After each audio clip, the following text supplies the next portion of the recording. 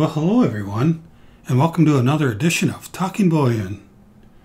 Well, I'm excited to announce that this is the beginning of a new series that I'm doing on junk silver, or constitutional silver, or 90% silver. Now, I know a lot of people don't like the term junk silver, and frankly, I really don't either, but it is so recognized in the community and outside of the community as junk silver, and probably secondly as 90%, and then thirdly as constitutional silver. Now, if I have my choice, I'll call it constitutional silver, because that's really what I think it is. But for this series, I think I'm going to title it Junk Silver, because I just think that that's what it's most commonly recognized as. So no offense, love the stuff, and it certainly is not junk. These beautiful US coins are not only incredible, they also can be a very collectible asset. Not numismatically collectible, but more in the sense of silver stacking and having some great silver to collect. And another good thing about it is you can usually get it for a really good price. Now, a couple of things about junk silver. It's usually a circulated coin that has no value above the silver melt value. So we're going to take a look at these here in a little bit. But got some halves, some quarters, some dimes, and they don't really have any value above their silver melt value. And as you know, silver's been going up quite a bit lately, so the value keeps increasing on these things. But overall, I don't buy them to have a rare dated coin or to come across something that's worth tens of thousands of dollars. There are a few key dates out there, and we'll talk about that in another video. But overall, you go out and you buy this stuff, you're just buying it for the silver melt value.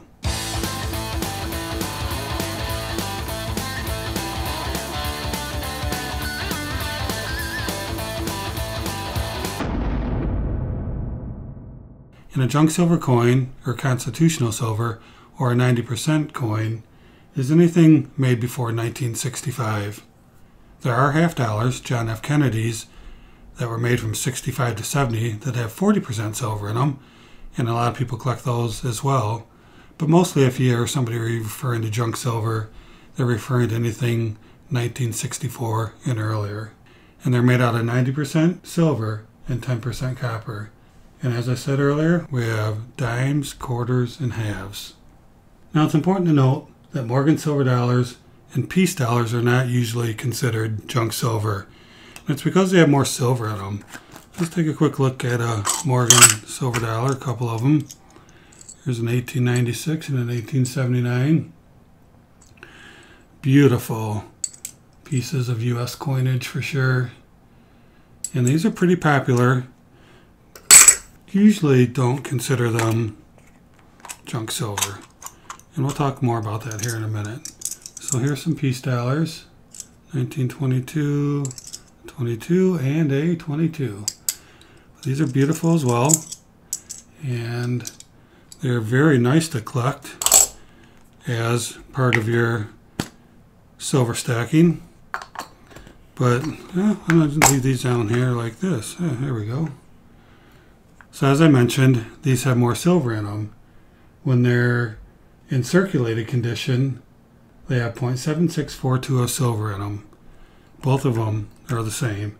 Now when they're in uncirculated condition, they have 0.77345 ounces of silver in them. So you'll see the 0.77 reference a lot when it comes to the Morgan and the peace dollars. But that's a BU coin and not a circulated coin like these are. So that's important for me as a stacker to understand, because if you're getting a whole roll of them, there'll be a different amount of silver in there if you use the 0.77345 calculation instead of the calculation for circulated coins. So how much silver is in these? Well, anybody that watches my video knows that the calculation for these is 0.715 for circulated coins. So again, this was 0.7642 and this is 0.715. That's almost a 7% difference. So circulated halves, quarters, and dimes, a dollar face value has 0.715 ounces of silver in it, and an uncirculated dollar value is 0.7234.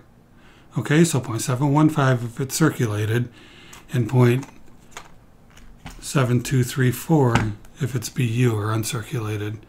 So let's take a look at a few of these uncirculated. A few of these circulated. We'll do the uncirculated here in a moment.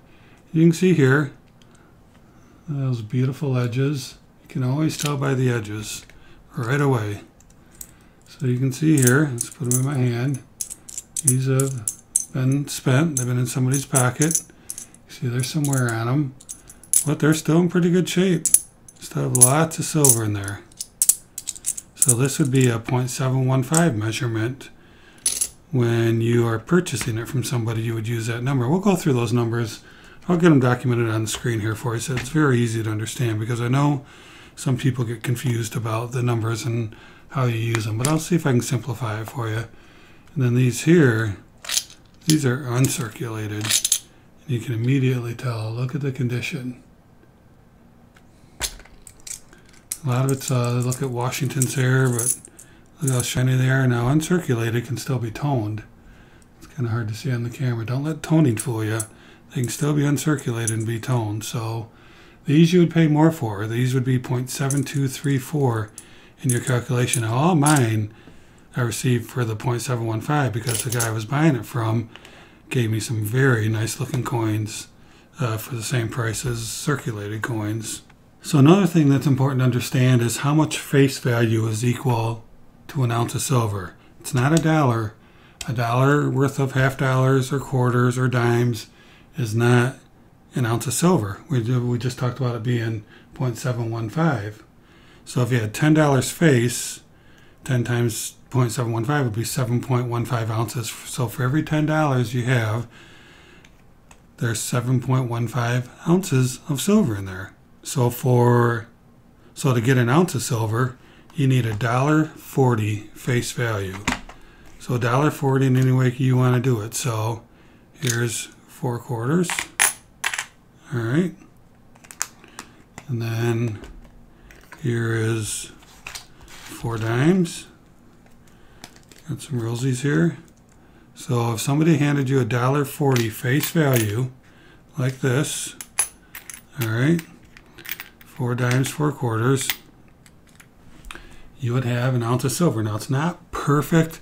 It's 1.39 something, but when you go out to purchase the stuff, that's what people will use as $1.40 face value. Now what you could do is you could take away the 4 quarters. Okay, we can set these aside, and we can get to half dollars, 2 JFKs here, and you still have $1.40, right? So this is still 1 ounce of silver. All right, so that's pretty cool. So you know, for every $1.40 you have, you've got an ounce of silver. All right, so why don't we go through and just out of curiosity, let's see how much silver I have in these tubes. And I am going to open these tubes up and show some of this beautiful coinage, but let me put it back for a moment and we'll count it up, see what we have here. All right, got my piece dollars, push away my dimes. So let me go ahead and set these dollars off to the side right now, because as we mentioned earlier, these are a different calculation, where junk silver is almost primarily halves, quarters, and dimes. All right, so let me put these back in here. So let's total up how much face we have. All right, so we have $10, $20, $30, $40, $50, $60, $70, $80. All right, roll of quarters is worth $10. A roll of halves is $10. So 10, 20, 30, 40, 50, 60, 70, 80. Now a roll of dimes, there's 50 of them in there, is worth $5 face. So we have 80. 2 of these are 90, and 2 more are 100. So we have $100 face. Now I gave you 2 numbers earlier, and I think these numbers are really, really important to remember, okay? The first number was 0.715, and again, that's for circulated junk silver, which is almost always how you're going to purchase it. That's how I purchase it. I'm not willing to pay the extra amount for the uncirculated junk silver. I just think that circulated is fine. That's how it's usually sold, and that's how most people expect to receive it. So I gave you 0.715, and I gave you $1.40, the face value for an ounce of silver. So let's go through the math here. So if you had $100 in face value, there's a couple different ways you can figure out how much it's worth. You can take 100, which is the face value, and you can multiply it by 0.715, and that'll give you 71.50. So there is 71.5 ounces of pure silver in this junk silver. Pretty amazing, huh? Over 70 ounces of silver in here. All right. Now the second thing you can do is you can take $100 face value, so 100, and you can divide by 1.4 or $1.40. And if you do that, you get 71.43. So basically 71.5, close enough, right? So either way, you will arrive at the same amount, the same answer. So that's how you calculate, and that's why those numbers are just so important to know. 0.715 and 1.40. I usually use the 0.715. I keep it simple. It's a very easy number to remember, and I use it for my calculations all the time. Now, let me warn you, if you go out to a site like CoinApps, okay, great reference site for putting in your amount of coins that you have and determining the value, because let's say somebody says they have 16 dimes and 34 quarters. Sometimes it's easier to just use an application or some way to do it, but just be aware that CoinApps uses the BU amount 0.7234 for their calculation. They do not use 0.715. And let me show you that here for a minute. Okay, so here we are on coinapps.com. If you come over here to the US Silver Coin Melt Value Calculator and click that, you can come down here and you can put in how many dimes, how many quarters, how many halves, it doesn't matter. And it really doesn't matter if you put in a Mercury dime or a Roosevelt dime, they'll come back the same.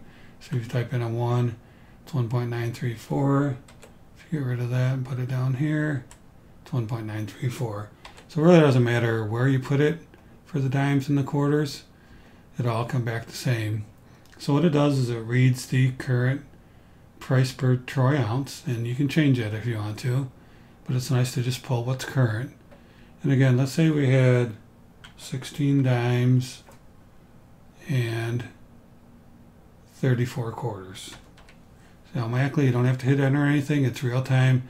As soon as you type it in, it says 195.88. So the melt value of this quantity is 195.88. But again, that is the BU number. And if you're going to buy with the BU number, you're probably going to miss out on a little bit of cost for the real price of the silver. So let me show you what I mean. The difference between 0.7234 and 0.715 is about 0.012. So over here, they do have a spot where you can put in amount of wear. So I put that in there.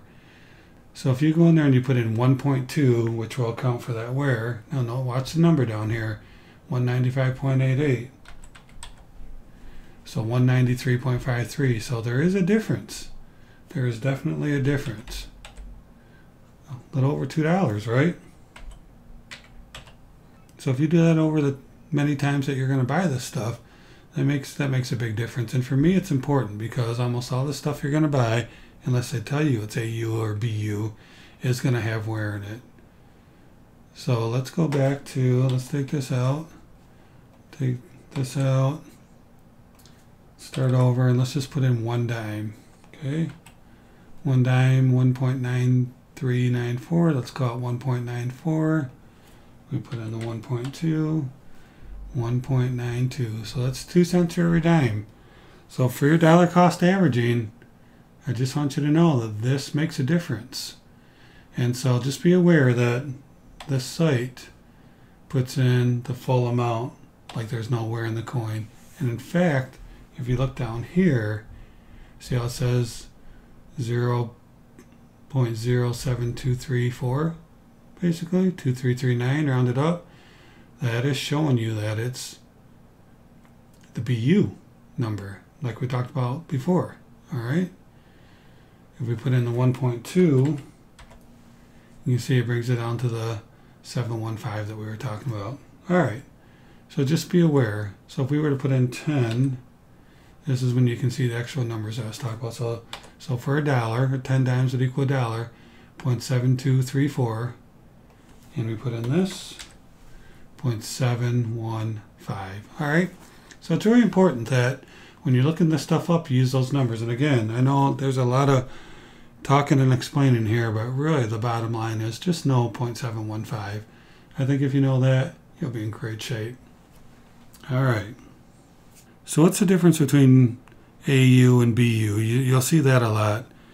Well, AU means almost uncirculated, and BU means brilliant uncirculated. So for the most part, when it comes to junk silver, you will pay a higher amount for an AU or BU. They almost use them interchangeably, even though they're not. Almost uncirculated means it was in circulation, but barely got any wear on it. Brilliant uncirculated means it never was in anybody's pocket. So you have to understand that you're going to pay more for the BU and the AU, and it's going to affect your dollar cost averaging. And I really don't believe if I ever need to sell this or need it for some, radical situation that happens, I really don't think people care about the BU. And so I'm not willing to pay the premium, but I know there's a few fellow YouTube stackers out there that only buy the BU. They love it and they don't want any wear on it, and cool, good for them. But if you were to stack junk silver for a couple years and paid BU prices the whole time, after you got done stacking for your 2 years and I got done stacking for my 2 years, we would see that my dollar cost averaging was quite a bit less. All right, so why don't we go ahead and look at some of this stuff. All right, yeah, I've been looking at these cases long enough. So why don't we go ahead and look at these. These are some walkers. We'll talk in a little bit about the difference between, the current, more current junk silver and some of the older stuff like the walkers and barbers and things like that there. So there's a roll, just 20 of them, of walkers. Here's some Franklins. Ooh, yeah, look at those. And then we have some John F. Kennedys. So these are the three John F. Kennedy coins. These are the three that are most common when you buy today. So the Walkers, the Franklins, and the Kennedys. And I'll have their pros and cons. Some will go for more, some will go for less. A lot of people like the Walkers. They're older and they're pretty cool, but the thing about the Walkers is they usually have the most wear on them. So you definitely want to use the 0.715 when you're buying these. But people love them. So you'll pay more really because they're more collectible in people's minds. The Franklins kind of sit right in between. They're usually not quite as wore down as the Walking Liberties. People don't seem to, a lot of people like them for sure, but I don't get a whole lot of requests for them. But they are great junk silver to stack. Definitely Franklins are a good thing. Then we have the John F. Kennedys, and they're only the 1964 or the only 90% JFKs. The other ones from 65 to 70 are 40%, and if they're beyond 70, they're clad, meaning they're just worth 50 cents, copper, nickel, just like any of today's coins. JFKs can tend to pull a premium as well. People love the JFKs, especially if you have them in BU or AU condition. Look at that thing. And you can find them in that condition because a lot of people hoarded these coins. And I didn't buy when I marked my tubes as BU. I didn't buy them as BU. I just looked at them and thought they looked BU. So just nicer condition ones. But like I said, I've never paid for a roll of BU Kennedys because I don't want to pay the price for them. All right, so there we go. There's $30 worth of 3 different types of half dollars. Pretty cool, huh? Alright, so why don't we put some quarters on here. These are going to be all Washingtons. You can see silver, some cleaner than the others, but all just beautiful half dollars. There's beautiful quarters. 1946, 57, various years. You know, let's not be skimpy. Let's put another $10 worth of quarters on there. Oh, look at that. Smells nice or what? Push them up here a little higher. We'll get this out of the way. Getting a lot of empty tubes laying around. Look at that, huh? Woo! So let's put our quarters over here and let's do some dimes. Let's do a roll of Mercuries and a roll of Roosevelts. So Roosevelt started in 1946 through 1964. They're usually in better condition because they're not quite as old, weren't circulated as much in theory. And there we have some nice Roosevelt dimes, huh? Oh, those are beautiful. Oops, one escaped from me. And then the Mercuries started in 1916 through 1945. And they're just beautiful coins. Let's lay these down. And let's look at a Mercury. I'm sure everybody's familiar with what a Mercury looks like, but they're still awesome to look at. Camera thinks it wants to know better than me on what the light should be. So yeah, these are just beautiful coins. You see the mint marks down there, the left side and bottom of the torch. And yeah, very nice coins, huh? So this is a nice pile of junk silver. How much did we put down there? We know that we put down $30 worth of halves, another $20 worth of quarters, and $10 worth of dimes. So $30, $40, $50, $60 of junk silver laying in this pile, huh? They're pretty nice or what? Let's zoom in on it. Alright. Love it. This Mercury dime. Had a fight with a can of paint, it looks like. Still, I never clean my junk silver. I don't suggest that you do either. A lot of people will disagree with me on that, but there's nothing wrong with this stuff being old, dirty, and beautiful. Very nice stuff. Now, another important point of dealing with silver is that knowing that it comes in troy ounces and not ounces.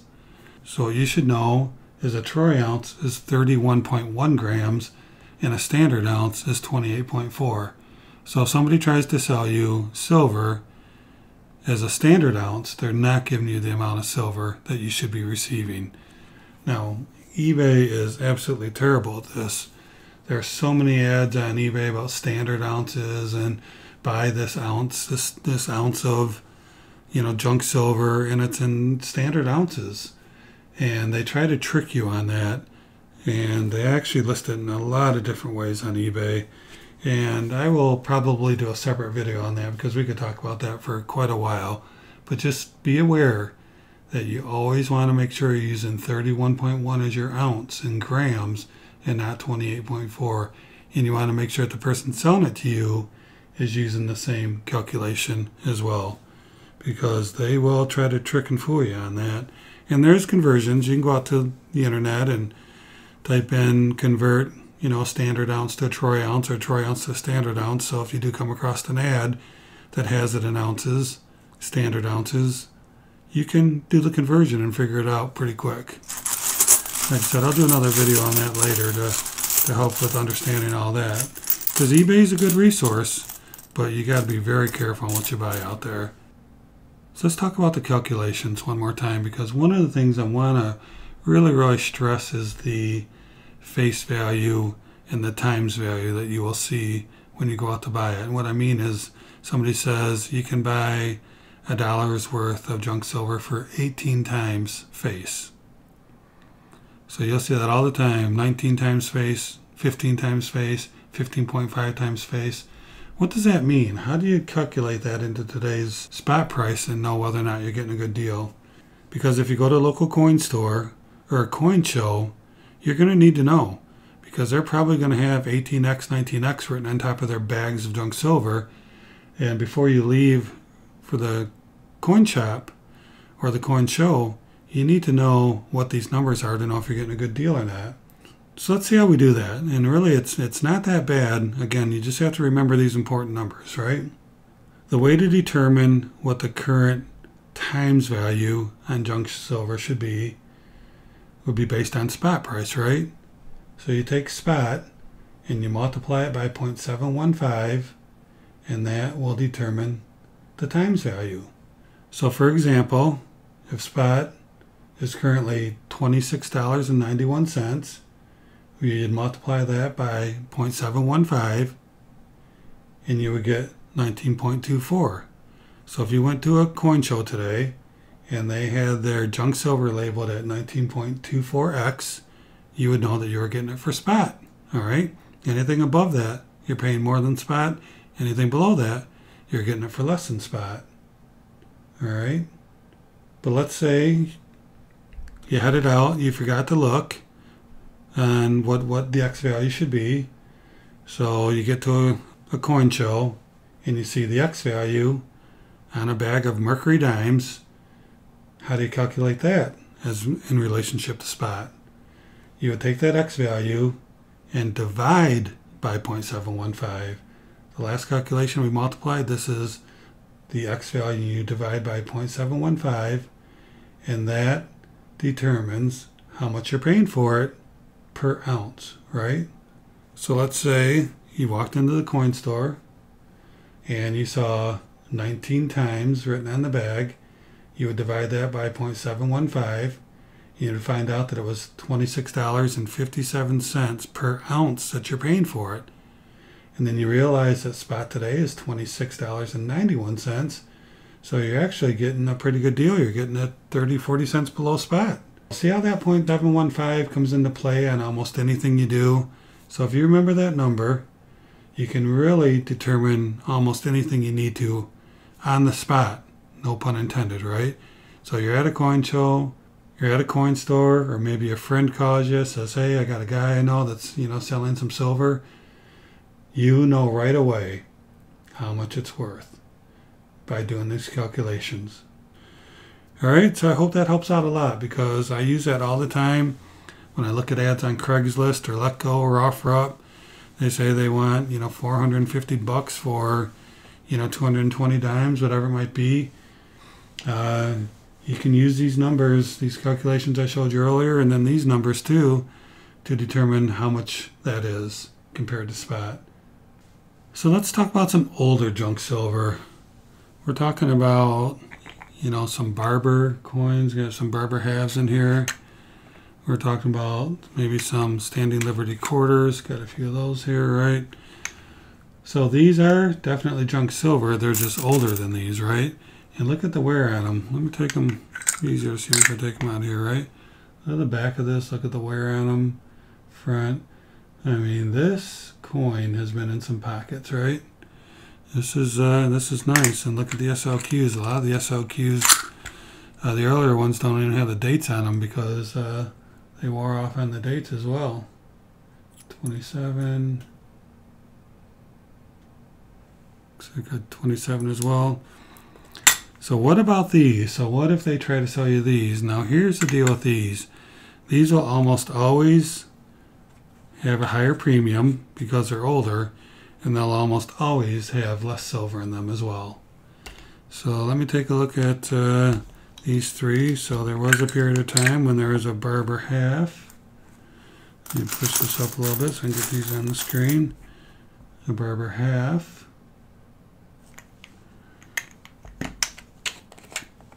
A barber quarter, and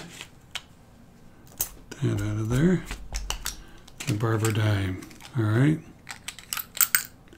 but look at the wear on this thing, huh? All right, so there's all three: halves, dimes, quarters. Just trying to find one that wasn't quite so wore. There we go. That's a little bit better looking one. So what's the deal with these? Well, the deal with these is that they will cost you more and you will get less silver. So here's what you have to decide. Are you a stacker or a collector, or somewhere in between. So if you're a collector, you might want to collect these, right? Because they are old and people love them, right? Just gonna see if I could zoom in on these, get a better look at them. Let's see if I can just pull my phone down, bring it over, zoom it in. There we go. It's a little better, right? So 1901, 1895, 1902. So see the wear on these. Now, I don't buy these myself. I do not go out to buy these. I don't want to pay the premiums because I'm a stacker. These have been included when I just bought a bag full of junk silver. These were in there. So that's how I got them. But you're going to pay a high premium for these. If you want these, you're going to pay a higher premium. And if you want these in AU or BU condition, you're going to pay a lot of money for these. These are going to cost you some cash. So if you want to collect them, you can, but you're going to pay big bucks for them. So generally speaking, when you're out to buy junk silver, you're not going to get these barbers, these SLQs. Let me throw one of those on the screen here. You're just not going to get them because they usually go for a premium, and if you want to get them, you're going to pay a lot more for them. So they're cool coins. I love them, but they just cost a lot more, and the wear on them is bad. So probably less than the 0.715 that we use. Let me zoom back out on this. All right, get back on my screen. Bring it up. So be aware that these coins are out there, and they may come in your pile of junk silver that you buy. But if you're a stacker, I would not pay the premiums for them, because you might get it back out. Actually, somebody might pay a premium for these things. But I'm stacking for weight, and the weight just really isn't there with these guys. So just be aware of that. And it's up to you. It's your stack. Get what you want. But I think that I'd rather have these great stuff that has a lot of silver in it and just adds to my weight by a lot. Now, you can usually pick these up from online bullion dealers. They were sold out for quite a while there during the initial phases of the pandemic. They tend to have them back in stock now most of the time, but they're very expensive at the online bullion dealers. And one of the things I've always wondered about the online bullion dealers is, do they go through and search all their junk silver and pull out any potential key dates, like the 1916 D for the Mercury, and the 21 is considered a semi-key date. There's not a whole lot of key dates and stuff. Like I said, I'll do a video on it later. But I've often wondered if these online bullion dealers go through the stuff before they sell it. And I'd have to say probably no. Unless they got some fancy automated systems that they run it through. It would be just too much work to go through every single one of these coins to try to find something that, may be a key date. And so, like them, I don't go through them either. I have not searched through my junk silver at all for anything. So I may have something that's worth a few more bucks in here. And if you're not familiar with the Red Book is a great resource to look all these up to see the mintages and find any that might be worth a little bit more money. But overall, you don't really buy the junk silver for key dates or, finding a coin that's worth, a ton of money. What do you buy junk silver for? Because it has great potential. It's an easy way to stack a lot of weight. It's usually cheaper compared to the other silver bullion. You can get it usually around spot or a few cents above spot. And it's great to have U.S. coinage, this old history of the U.S. in part of your stack. And if you look at what happened recently when the pandemic first started, junk silver was completely sold out. This is stuff that makes people feel good to have. It can be used as bartering.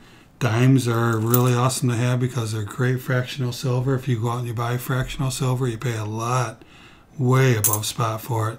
Dimes are a great way to get fractional silver. If you remember, we said $1.40 is an ounce of 14 dimes, whether it's Roosevelt's or Mercury's. 14 dimes will equal an ounce of silver, so it's great fractional silver. And another great reason to buy junk silver is it's highly recognizable worldwide, not just in the U.S., but around the world.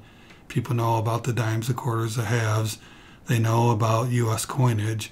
And so it would be easily recognized no matter where you try to sell it or use it, if you ever wanted to use it for a barter system, like maybe to barter for some gold. You know, people would easily trade junk silver because there really isn't any junk silver that is fake either. Nobody takes the time to make a fake mercury dime unless it's a 1916D. Somebody may mess with a mint mark or something to try to do that. But there's no, you know, fake quarters and halves out there. It's just not value added to do it. You'd pay a high penalty if you got caught, and it's just not worth it. So you can be rest assured that the stuff you're buying is not fake, where you can't do that with a lot of silver bullion out there. So if you go to trade or you go to use it, anybody that gets it from you is not going to question its authenticity, where they might with a silver bullion round or something else. So here's a American Silver Eagle 2020, just a beautiful coin. We can make that look a little better. And this is 999 pure silver, right? Very, very nice. Been having a hard time getting them this year for a good price. Glad I bought some earlier in the year. So when you have your coin like this, you have to flip it like this. Don't want to handle it too much with my fingers, even though it's okay in bullion. So what's the difference between this and this? Well, as we mentioned earlier, if you wanted an ounce of silver to equal this, you just take $2 half, you pull out 4 dimes, $2 half, 4 dimes, and you got yourself the same value. Now, somebody may argue that the Silver Eagle is worth more or, you know, better to have. So, $1.40 here. And some may be right, because right now a Silver Eagle's coin for almost 40 bucks, 38 bucks, and you're not paying that for $1.40 worth of junk silver, but it is still an ounce of silver.